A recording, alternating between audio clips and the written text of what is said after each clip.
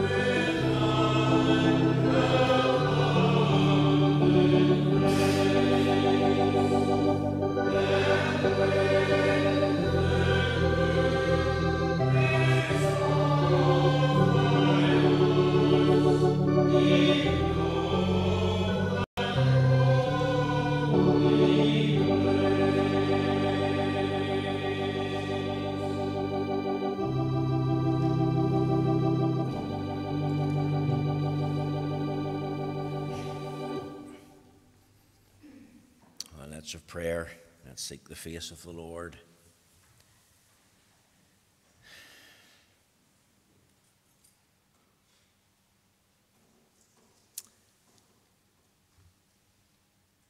Merciful God and loving Heavenly Father, we come by faith again into thy thrice holy presence. We do so in the lovely and adorable name of Jesus Christ, thine only begotten Son, our blessed Lord and Redeemer. And how we're thrilled that we read in the Scriptures, for there's one God and one mediator between God and men, the man Christ Jesus. And we thank thee today for Christ Jesus our Lord. We're conscious that we've many things to give thee thanks for. We raise the testimony like David, speaking of thee daily, he loadeth me with benefits. And we bless thee, O God, in the knowledge that thou art our creator and maker. We're thrilled that we read in the book, in the beginning God created the heavens and the earth. We acknowledge that out of nothing, in the space of 6 24-hour days, thou didst speak into being all that is. And thou didst declare all that thou had created throughout the whole of the universe, worlds upon worlds, thou did declare it very good. We acknowledge in the 6th day thou did make man in thine own image. Thou did take the dust of the ground, form a human body, breathe into man the breath of life, and man became a living soul. And Lord, we're conscious that we're totally dependent on thee. We're accountable to thee. O God, for in thee we move and live and have being. And we thank thee for the very precious gift of life. We thank you for the gift of health and strength. We thank you for every blessing, physical, material, emotional, temporal, mental, and spiritual blessings that's ours in Christ also. We're thankful today in the knowledge that thou art absolutely sovereign over the world that thou hast made. Thou art in absolute sovereign control. We say, like the psalmist, the Lord God omnipotent reigneth. We're conscious, Lord, that thou art he that is foreordained whatsoever comes to pass, and none stayeth thy hand, none says to thou, what doest thou?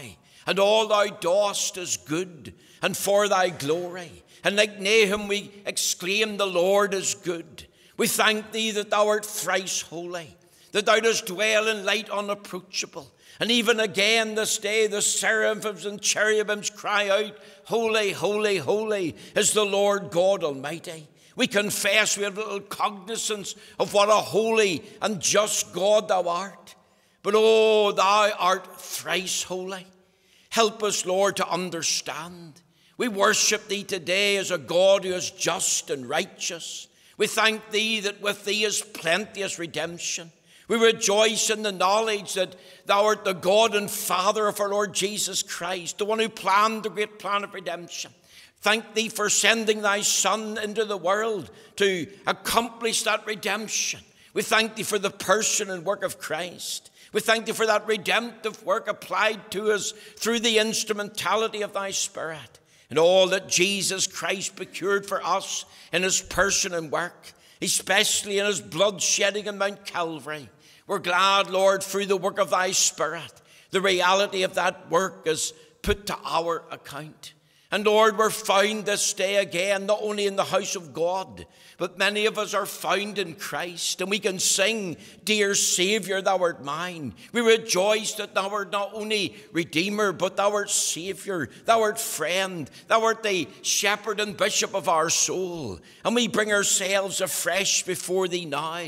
We ask for fresh cleansing in the blood. We pray for a fresh quickening. We ask thee to open our ears and open our eyes of understanding. And Lord, help us not only to see thee with the eye of faith, but help us to hear thy voice. And help us to meet with thee at this time. We need thee, we want thee. We recognize that thou art one of our number. Make thy presence a glorious felt reality as we wait in thy presence, as we attempt to draw near to worship thee in the beauty of thy holiness. Is it not written, God is a spirit, and they that worship him must worship him in spirit and in truth? Oh Lord, remember us now as we draw nigh before thee. Thou hast said, draw nigh to God. And thou hast given us the sure promise, he will draw nigh to thee. And we want the conscious sense of thy presence now, even as we seek to worship thee at this time. Cleanse us in the blood to this end. Quicken us by the Holy Spirit. Shut us in with thyself. Reveal to us thy lovely Son. Help us to come to his cross. Help us to stand there. Help us to see him as Saviour today, sin-bearer, sacrifice, substitute, the sin offering. And help us to bow our heads and say, thank you, Lord. Hear prayer at this time. Lord, remember us now. Undertake for us. We commend the whole of the service to thee, the continual praise, the offering of prayer, the offering of gifts, the reading of the Scriptures, the children's address. Leave it all before thee. And we pray for thy help and thy blessing now, for we ask it in Jesus' precious name. Amen. Amen. Let's further worship the Lord. We're going to turn to the lovely hymn, hymn 215. 215. Stand together as we sing 215.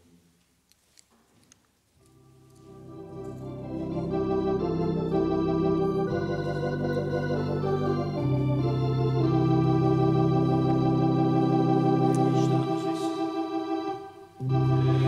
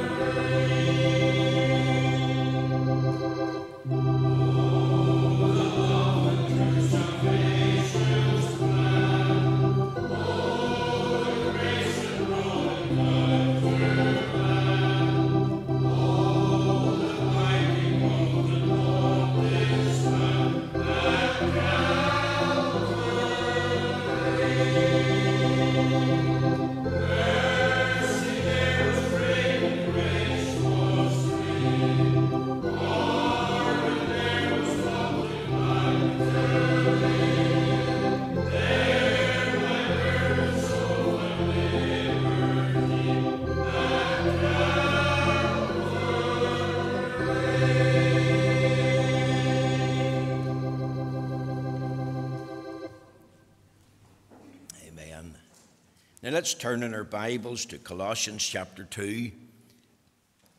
I'm going to read again from verse 8 right through to verse 15. Colossians chapter 2, verse 8. Let's hear the word of God.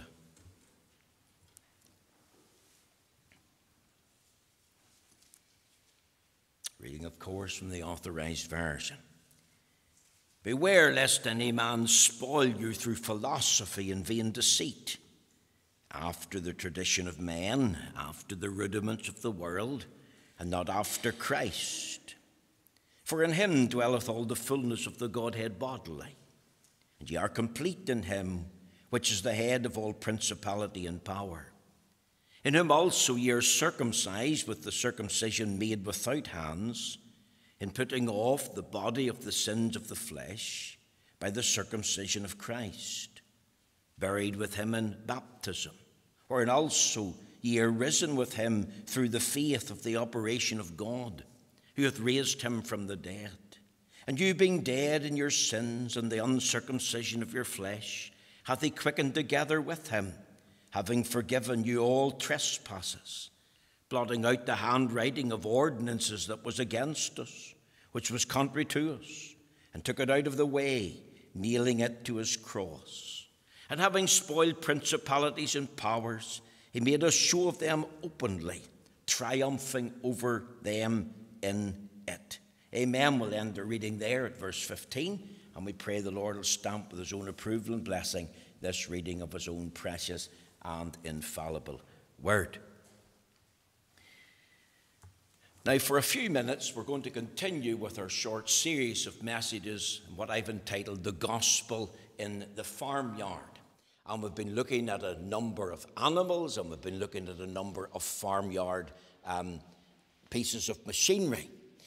Now, I've got something with me here in the bag, and we'll bring it out. This is a particular creature that's found in every farmyard in Northern Ireland. Okay? This is called Molly the Mouse. Molly the Mouse is from Acton. She's only got one eye, so she's been in the wars. We'll have to get her sewed up again. And I've also got another mouse with me. What do we see? This is Michael the mouse. Michael the mouse come all the way from the land of Israel. See how quickly he goes, look.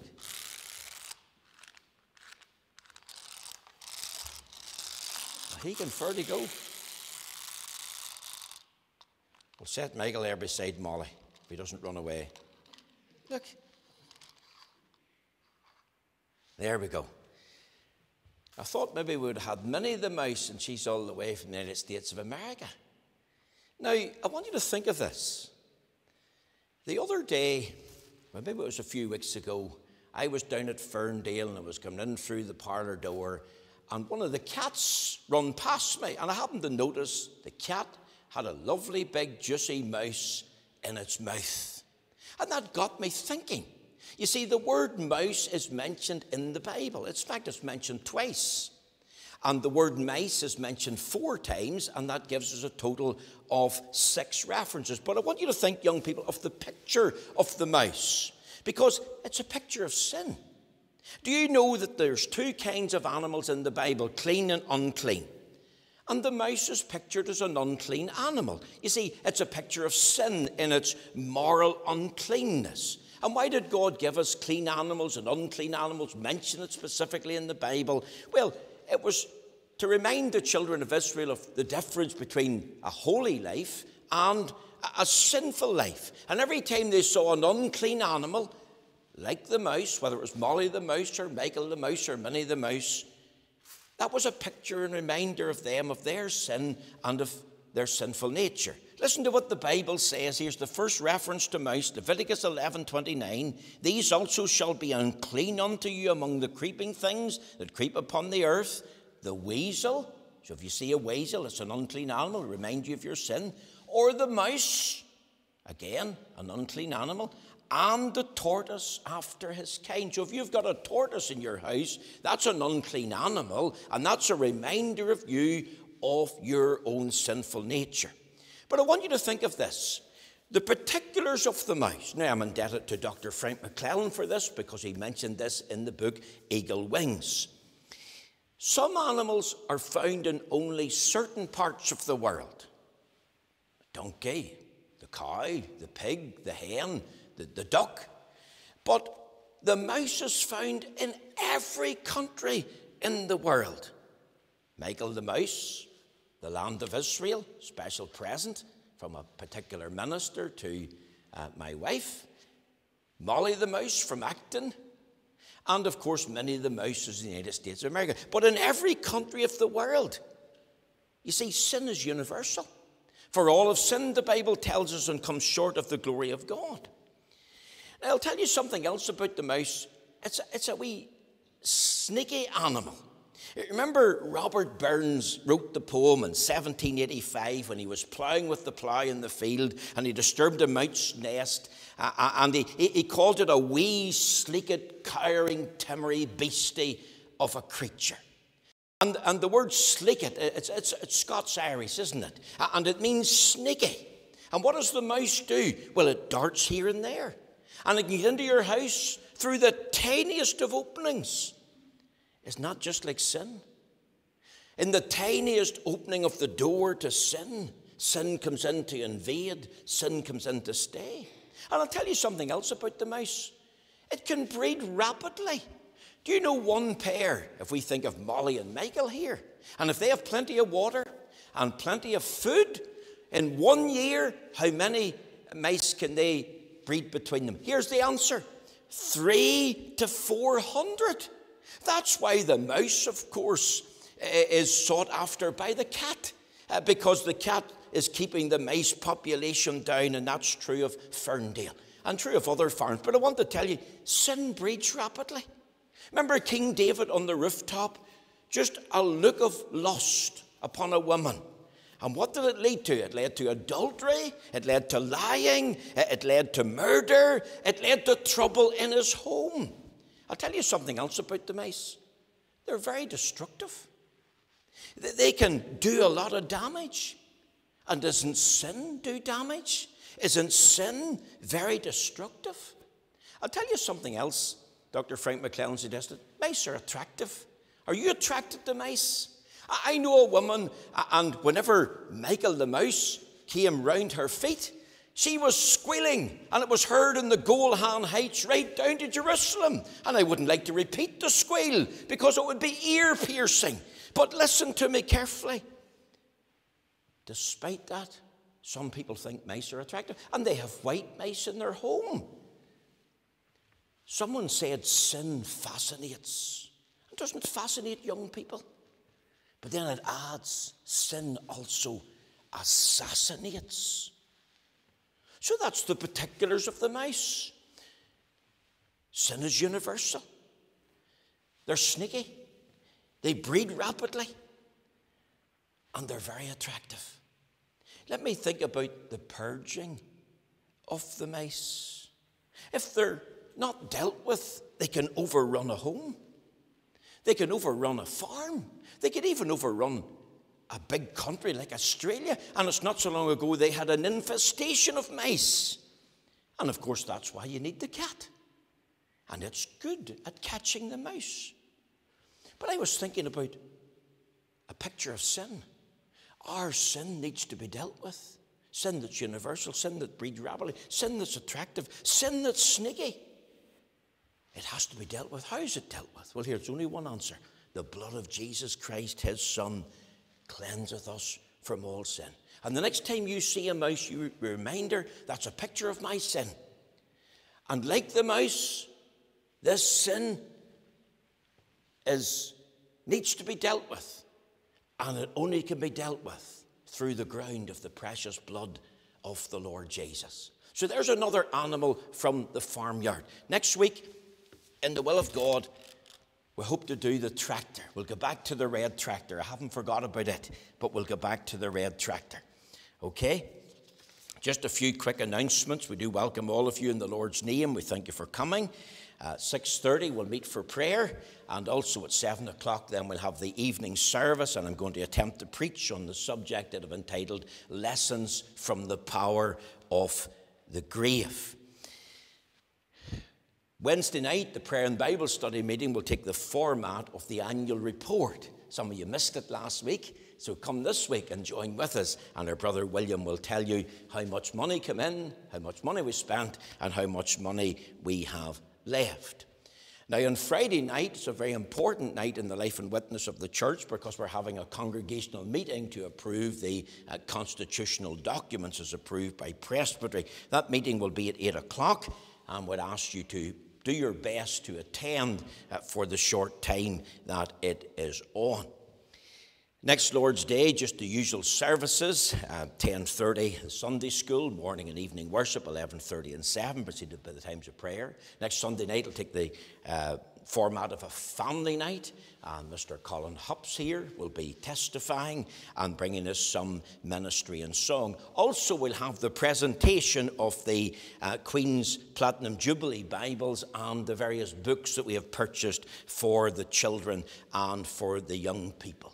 In relation to that congregational meeting that I mentioned, could I just bring to your attention that if you think about communicant membership or have thought about it and are interested, then we recommend that to you. Please come and speak to us.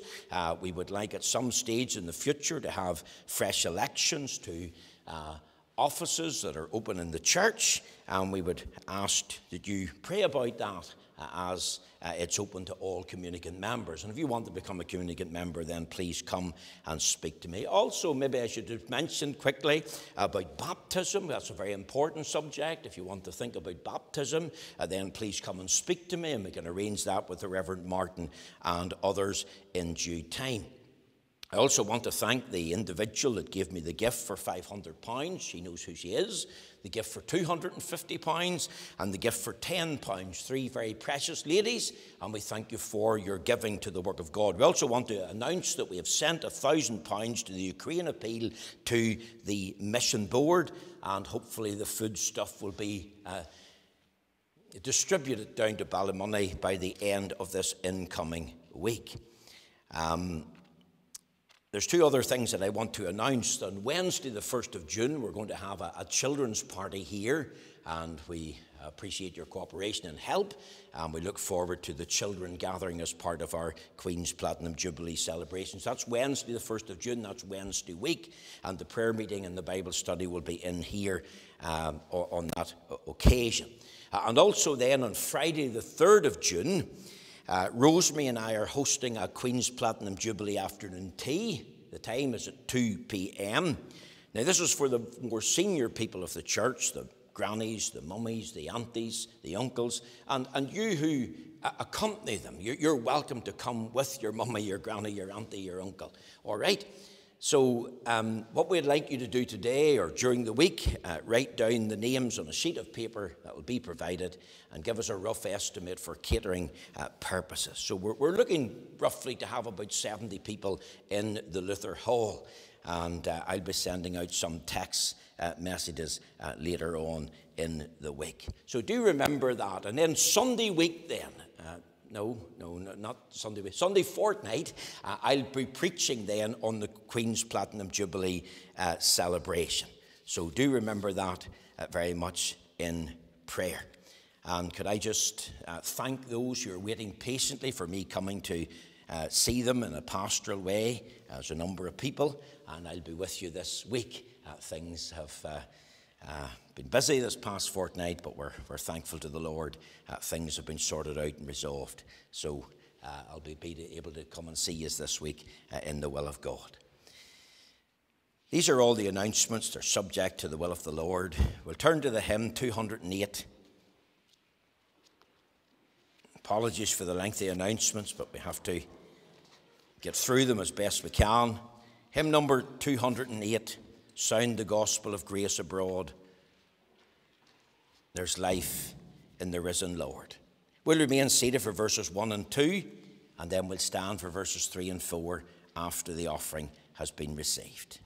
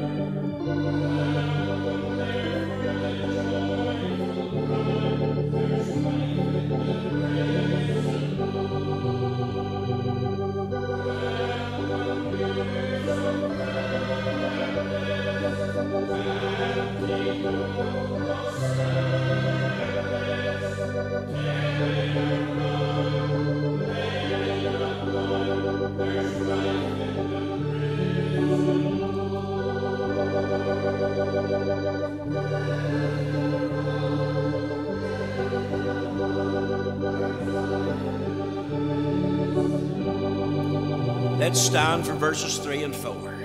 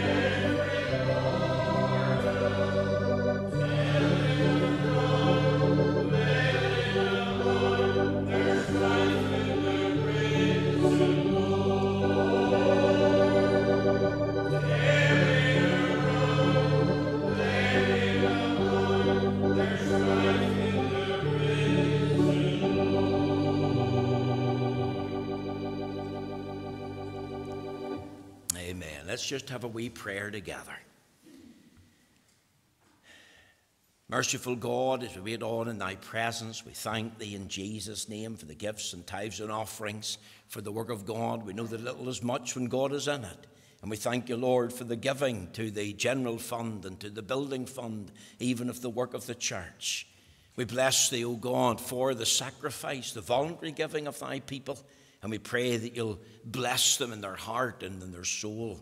We look to thee that you'll remember those that are ill at this time, those that have just been in and out of hospital. We think of Marianne, we think of James. We ask you, Lord, even to bless Sylvia today with every ache and pain. Do the same for Georgie. Lord, you know the time that she spent in the hospital this week, the tests that are ongoing. And we commend her to thy grace and pray for the help of God. Pray for the healing touch of her brother James. And you'll minister to him all that ails him at this time. Bless Bobby and Sadie. Lord, undertake for them. We think of Wilger today. We think of Stanley Cook. We pray you'll remember Rita. We ask thee, Lord, to bless Hartford and Phyllis and all their heartache and sorrow. Rita as well. We know that she's only one of many that's been bereft of a loved one. And we pray for the help of God. Bless and strengthen Gareth and his family at this time. Minister to them and meet their need. And we pray, Lord, in Jesus' name also, that thou will visit us with household salvation.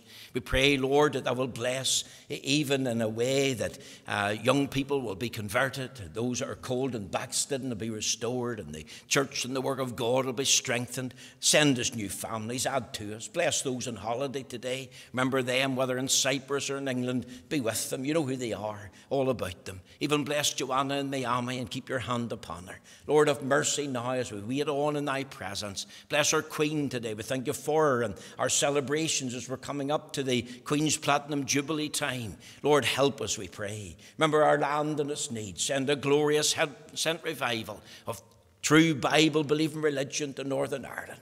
Just be with us now as we turn to thy precious word. You've heard us singing, the offering of praise. We ask thee now to bless thy word to our understanding. Let thy word be a lamp to our feet and a light to our path. Speak to us out of the book, for we ask it in Jesus' precious name. Amen. Amen.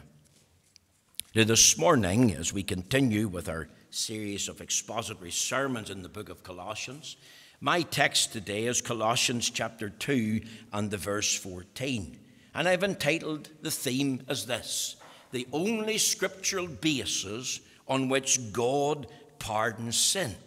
Now remember, the Apostle Paul is writing this letter to a New Testament congregation located at a place called Colossae. Colossae is in Asia Minor. He's addressing a sea of people. These people were mostly Gentile people, that's non-Jews. I have no doubt there was a few Jews among them. But this congregation, by and large, was formed out of a people converted from a pagan background. So prior to their conversion, they had no real knowledge of God. They had no in-depth knowledge of the Word of God. They had no real in-depth knowledge of the personal work of Jesus Christ in all his fullness. And not long after the conversion to Christ and the church was founded, a great danger arose. It threatened the very life and existence of this newly formed New Testament church. What was it? It was the arrival of false teachers with their false teaching. And this false teaching threatened to destroy this infant church. It was a very subtle attack along three lines. There was a Jewish aspect. Certain Judaizers rose up among the people and insisted that these Gentiles converts were physically circumcised. The aspect was about the place of the law in the life of a true believer, and they argued that they had to undergo the ceremonial and civil aspects of that law. There was also then what we call a Gnostic aspect. You needed a special wisdom that only this particular group could impart, and you had to withdraw from any that didn't have that special wisdom. And then there was a mystical aspect. You need the help of angels in the unseen spirit world. They're to act as intermediaries between us and between God. Now, in the face of such a dangerous threat, the pastor Epaphras, he was a convert of the Apostle Paul, set off for Rome 1,000 miles away to seek Paul's help. So the Apostle Paul, after being told the problem in Colossae, wrote this wonderful letter. Now, he wrote it under the inspiration of the Holy Spirit, but he wrote it to encourage God's people. And how did he deal with the error, this threefold error, this Jewish aspect, this Gnostic aspect, and this mystical aspect inside this church? Well, he did so by setting forth the personal work of Christ.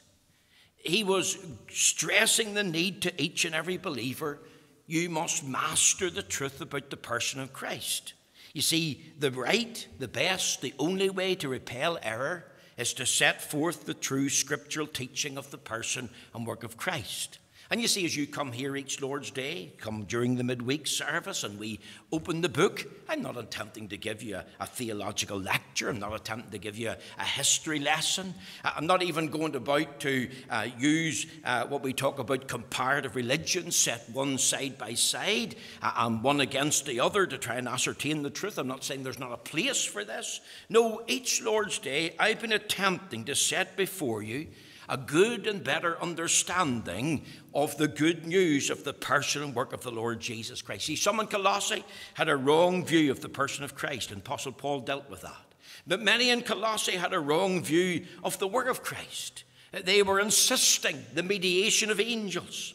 They were insisting on physical circumcision. They were insisting on law works and special wisdom. And here in Colossians 2:13, we notice how the Apostle Paul was trying to encourage and help the people of God by saying, you don't need physical circumcision. Remember, you're alive. Remember, you have already been forgiven, having forgiven you all trespasses. Now, here's the question. How is this possible? On what ground is it given? How can this happen? You see, the living and true God doesn't ignore sin. He doesn't sweep it under the carpet. He doesn't pretend it doesn't matter. He doesn't just pronounce a pardon. Oh, I have forgiven you. No. How did he deal with sin? Look at verse 14. Listen to the text.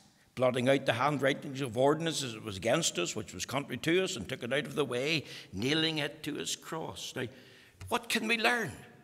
You see, how does God deal with sin? Well, it has to do with the work of Christ on the cross. The work of Christ on the cross is the only scriptural basis in which God pardons sin. So God's forgiveness is found only in the Lord Jesus Christ. Outside of Jesus Christ, apart from Jesus Christ, there's no true forgiveness of sins. It's not the church pronouncing a pardon for sins. It is Christ. And here's the question facing you and me today. It's this. Are our sins forgiven through the work of Christ's cross? All our sins of thought and word and deed. How are they pardoned? Here's the answer.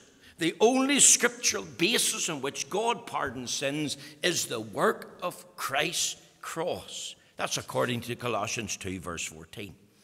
Now, three things this morning. I want you to think, first of all, of a discussion about trespasses. Notice the last word of verse 13. Having forgiven you all trespasses. What is a trespass? You see a sign, trespassers prosecuted, or do not trespass. The word trespass means breaking the law. It ties into the fact that sin is a transgression of the law. Now, let me illustrate. You've heard of a ship called Bounty. It's from the famous film Mutiny on the Bounty. Think of a crew taking over the ship. The captain and a few officers who haven't been killed are set adrift in a small boat to come to some particular island. The men left on board, they're known as mutineers, hence the title of the film, Mutiny on the Bounty. Now, they're guilty of breaking the law. They're guilty of a trespass. They're guilty of treason. They're guilty of rebellion. And they're only young men. Now, this particular sin, this particular transgression, left them all guilty of the same act. Now, suppose some of these young men in later times, 10, 15 years later, made it home to England. The ship was sold. They reformed their life. Some became model citizens. Maybe some became a hero to their country. Maybe they gave money to the poor. Maybe they married into high society. They mixed in higher circles. Maybe some of them fell in love with a gentleman's daughter, and they're married now.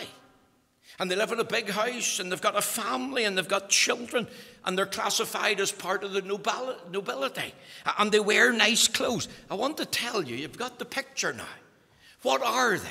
Before God, in the eyes of men, they're still a mutineer in the eyes of the law. They're still guilty of high treason on the high sea. They're still guilty of rebellion to their captain. You see, in the eyes of the law, they have committed a trespass.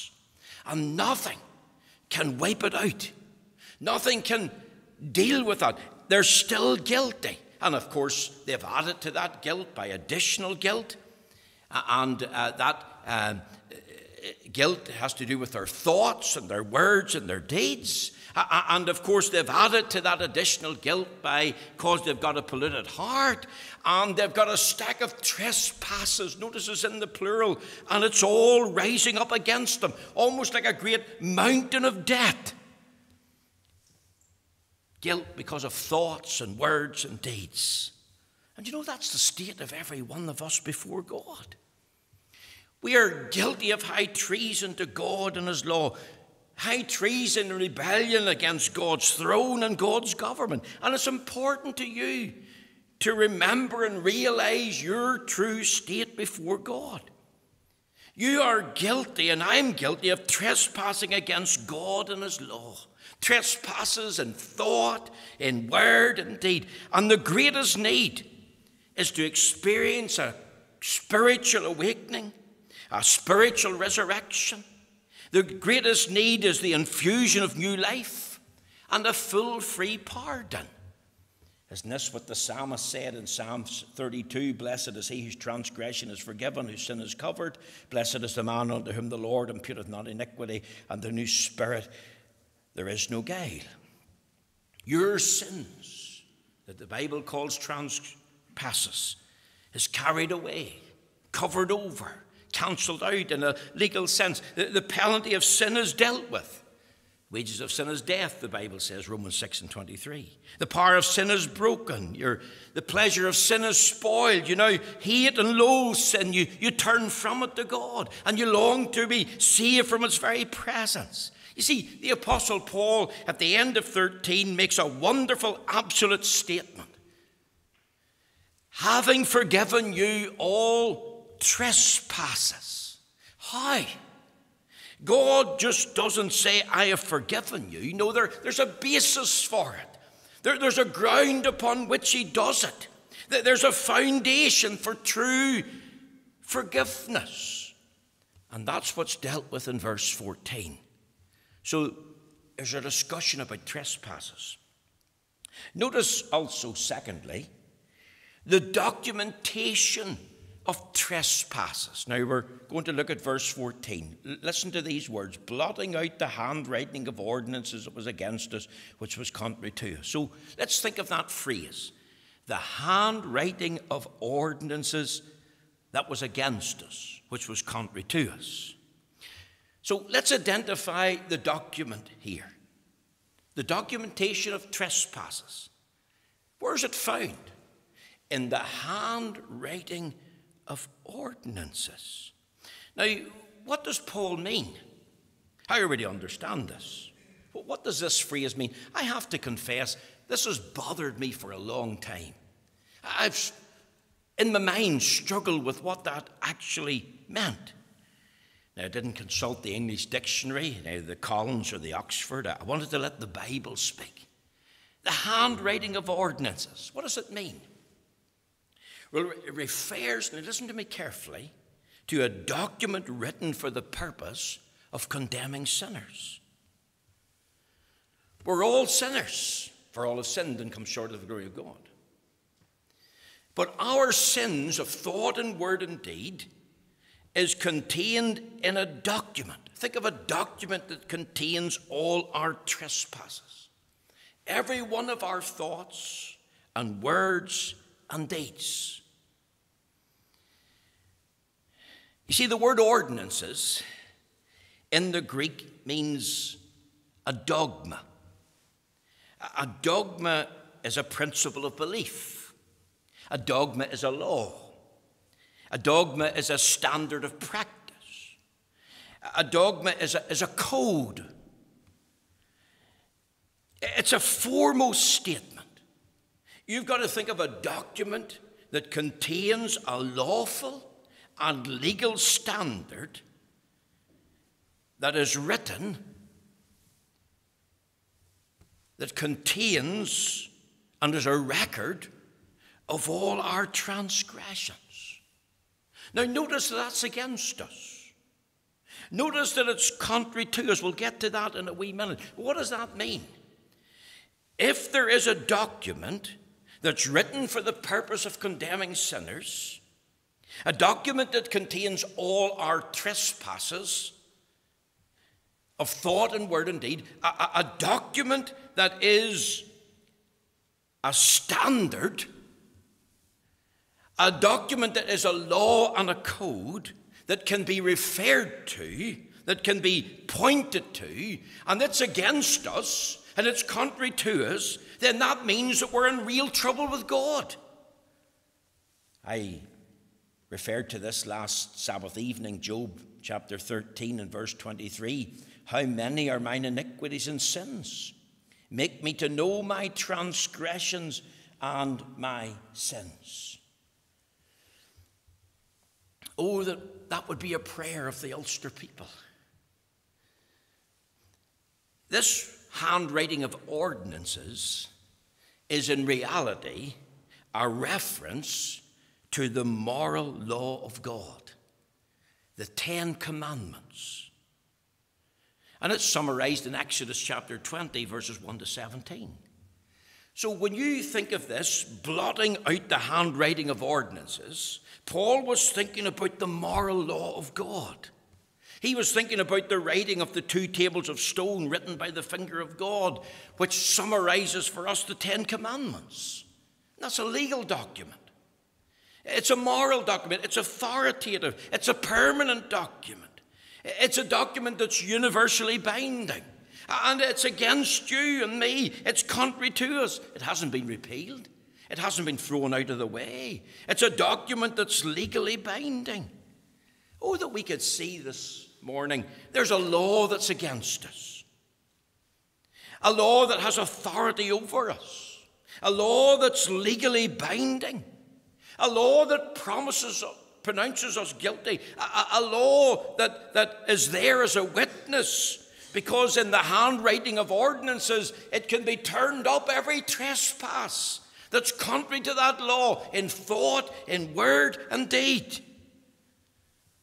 You see, we could choose to ignore the law. You could say, well, the law means nothing to me. You could say, well, I don't believe in the 10 Commandments. Still makes no difference. You and I are subject to that law. Now, let me try and prove that. You could ignore the law of the land, traffic laws, run the red light, drive in bald tires for a time, use your mobile phone when you're not supposed to, refuse to wear a seatbelt. You could say, I'm not going to tax my car. I'm not going to insure my car. What will happen eventually? Oh, you'll get stopped by the police. You'll be caught on the camera. You can ignore it. You can say it's nothing to me, but you're still subject to it. And if the police get the hold of you, then you're in big trouble with the law. And you'll suffer the consequences if they catch you. You see, you're subject to it, whether you like it or not. You can disregard it. You can reject it. You can denounce it. You can protest. You can say it's nothing to me, but you're still subject to it. It's still against you. It's still contrary to you. But you see, people say to me today, but the 10 Commandments, they're outdated. Nobody believes in that stuff anymore. It's not relevant to me. It doesn't apply to me. It's only used by the church to control people. Surely I couldn't be subject to it. You are. So am I. You know, all men universally are subject to it without exception. Turn over there to Romans chapter 3 and look with me at verse 19. The Apostle Paul is summing up his argument. He's already sought to prove the universality of sin, the universality of guilt, the universality of men transgressing and trespassing the law of God. And he says this by way of summary. Now we know that what things soever the law saith, it saith to them who are under the law. It's not just a few Jews, and it's not just a few Gentiles. How do we know that? That every mouth may be stopped. And notice this, and all the world may become guilty before God. How could all the world become guilty before God? The answer is they're subject to the law of God. They're under that law. They're accountable to it. And we're accountable for every idle word, every wrong, sinful deed, and every impure, godless, wicked thought that comes into your mind. You see, the law has a binding authority over us. If we go back to the word ordinances there, the handwriting of ordinances. Remember, I said the word ordinances means a dogma. And God is being dogmatic when it comes to his ordinances. You've got to think of all the laws of God. And the moral law and the Ten Commandments, Exodus 20, verses 1 to 17. It's just a summary of that law. And it's all authoritative. It's all legally binding. It's all permanent. And the fullest treatment of that law is contained in the Scriptures. And that moral law reflects the character of God. We're not talking about the ceremonial law or the civil law. There's aspects that reflect that moral law, but they're not legally binding. But the moral law of God is.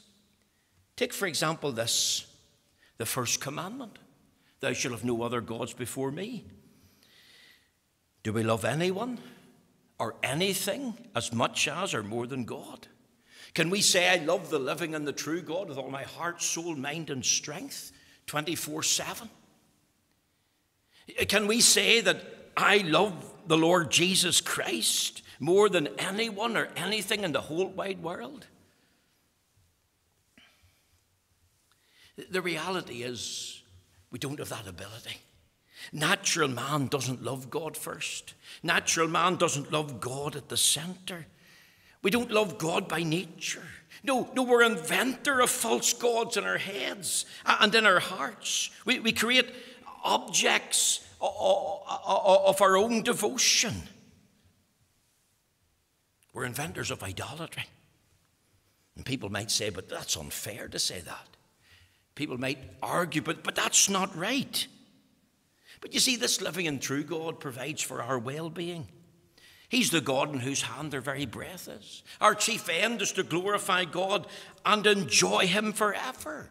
And the very fact that we don't glorify God in all our thoughts, words, and deeds, and enjoy him in the fullness of his revelation, then we're guilty of breaking the first commandment.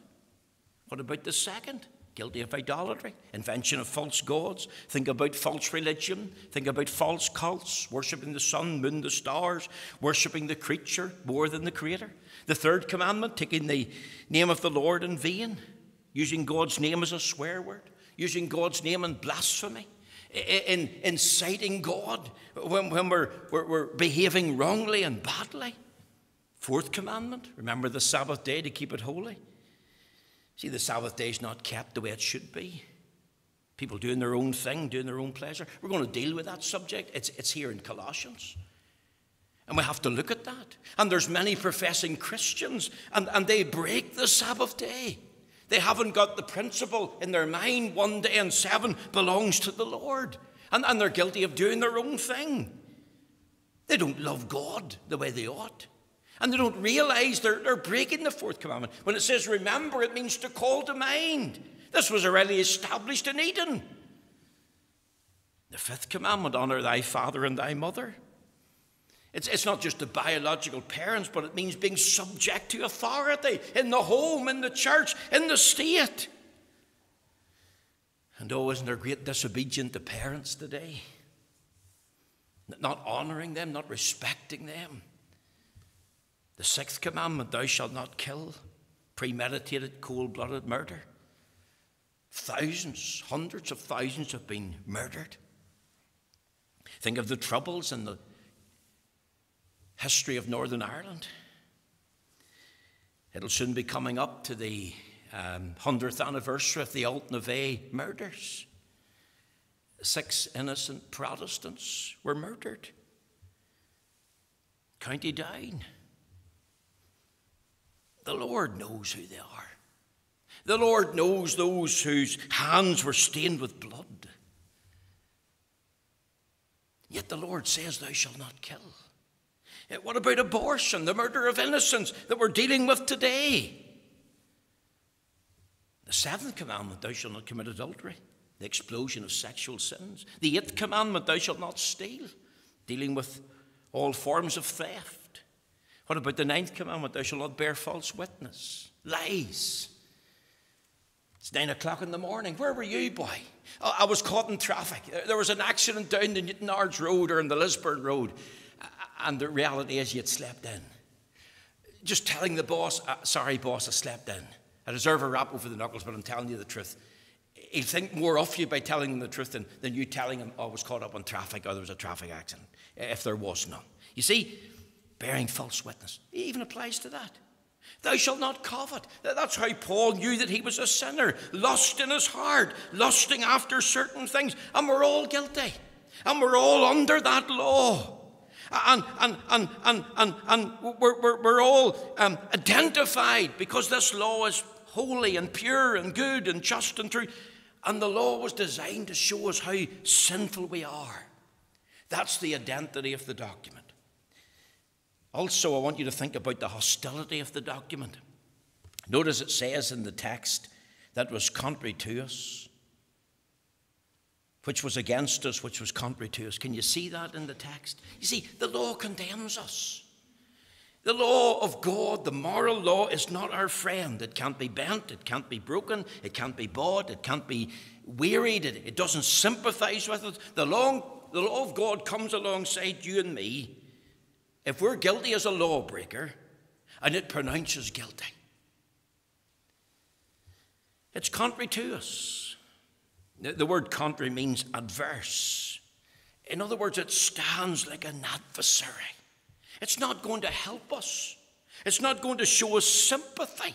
It's not going to stand up for you and say, no, it was only a mistake.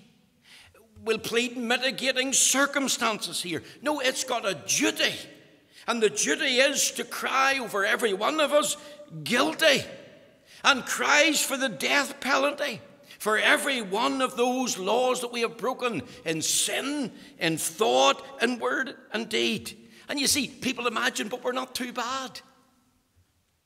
And the reality is we're guilty, hell-deserving sinners who have broken the law of God. And the law condemns you and me. The law curses you. The law charges you. Are you aware of it? Is your conscience smitten?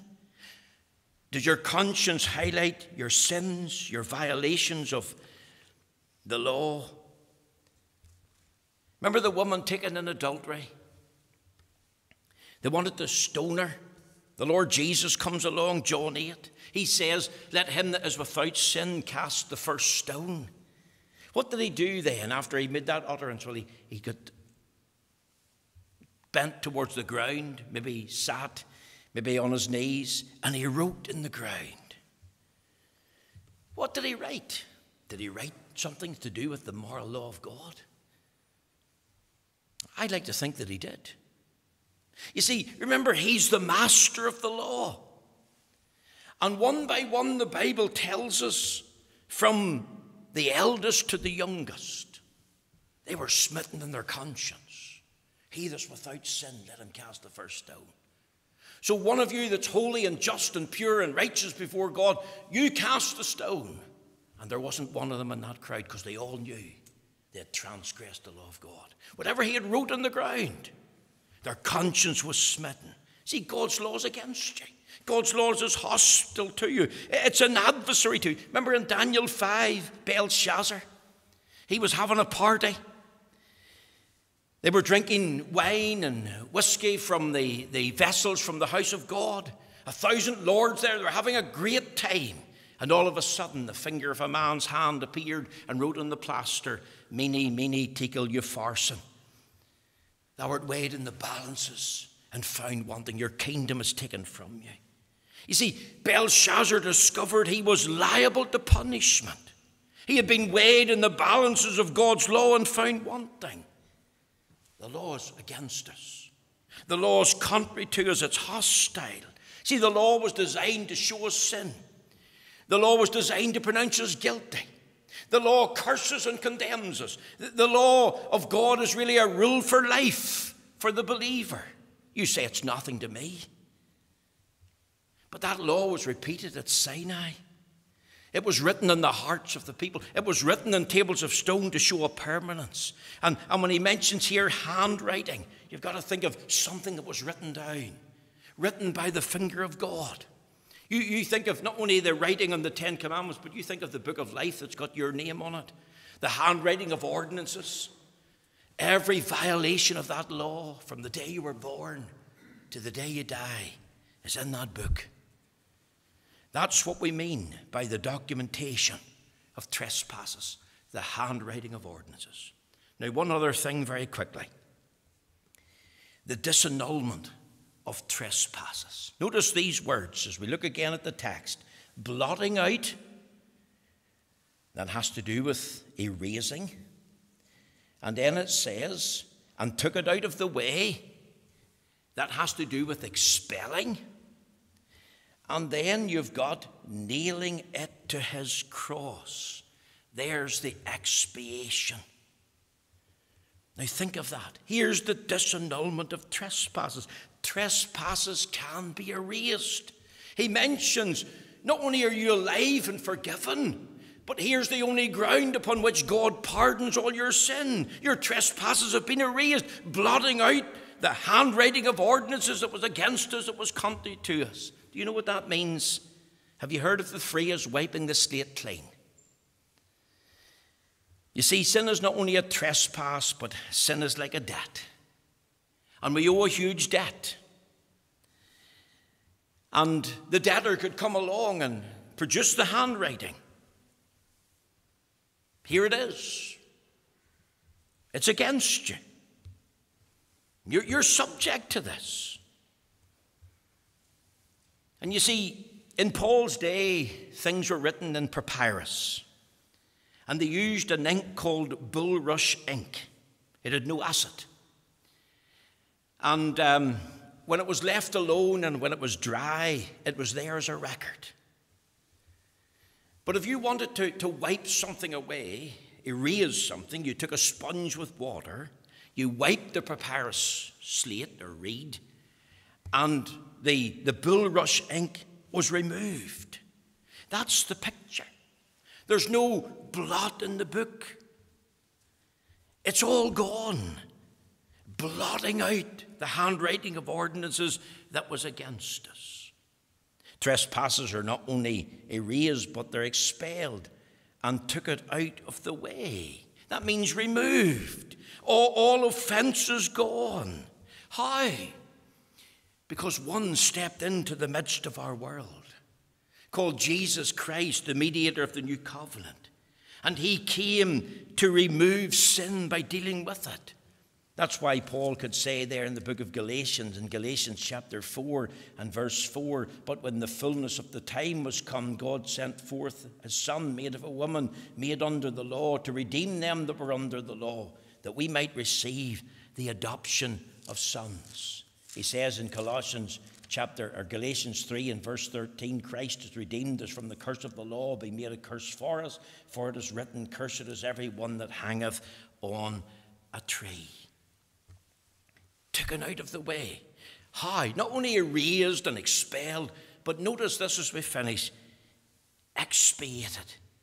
Nailing it to his cross. Here's the perfect work. Substitution. Here's the work of the substitute.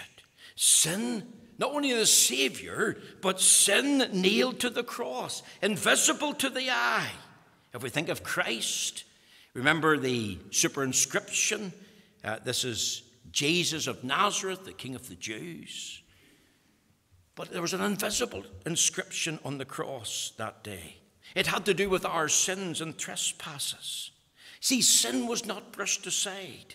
It wasn't God coming along and saying, I'll just forgive you, it'll be okay. God didn't turn a blind eye.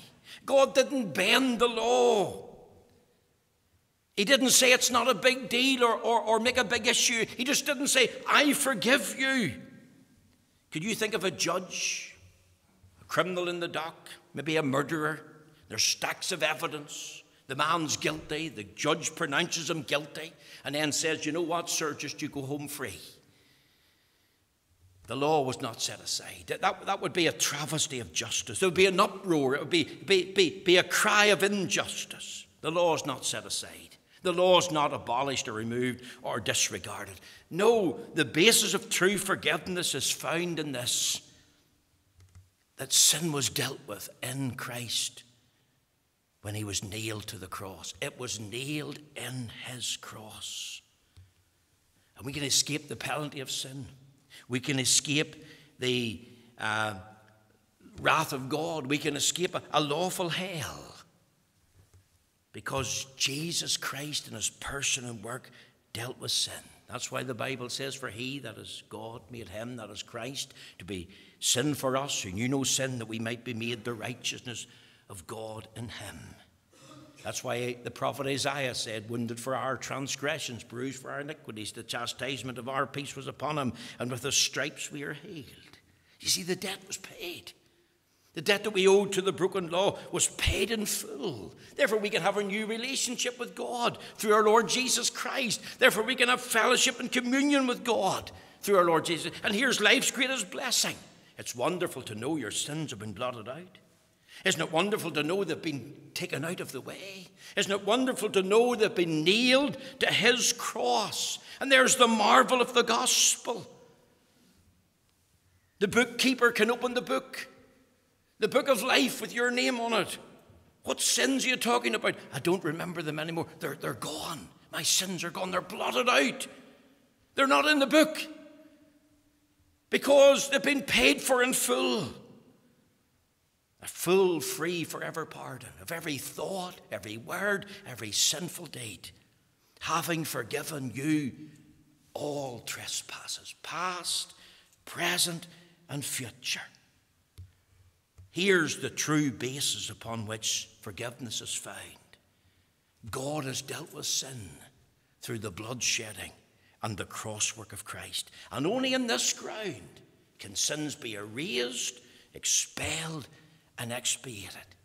The disannulment of trespasses. Have you ever had a discussion about trespasses? Do you discover the document of trespasses? Do you know anything of the disannulment of trespasses? The Lord bless you today.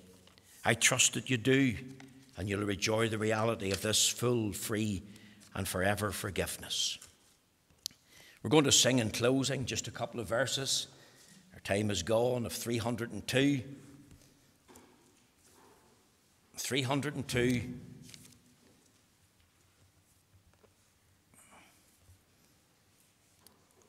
Let's sing just verses 1 and 2 of 302, and then we'll have the prayer.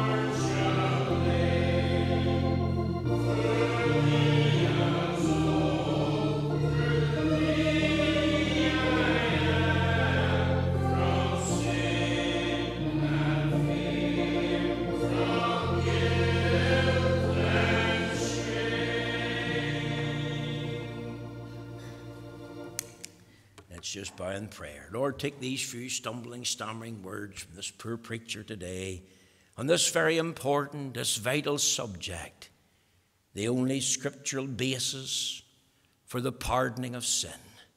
Apply it to our hearts and minds. Speak to those, Lord, who are still in their sin, who've never received Christ as Lord and Savior, and bring them to the knowledge that they can have a full, free, and forever pardon through the blood of Christ. Purge away their sin, Lord, on the ground of this blood. Part us now in your fear with your favour. Take us to your homes in safety. We pray that the grace of the Lord Jesus Christ, the love of thyself, the communion of the Holy Spirit will be upon us, both now and evermore. In Jesus' name, amen. Amen. Thank you today.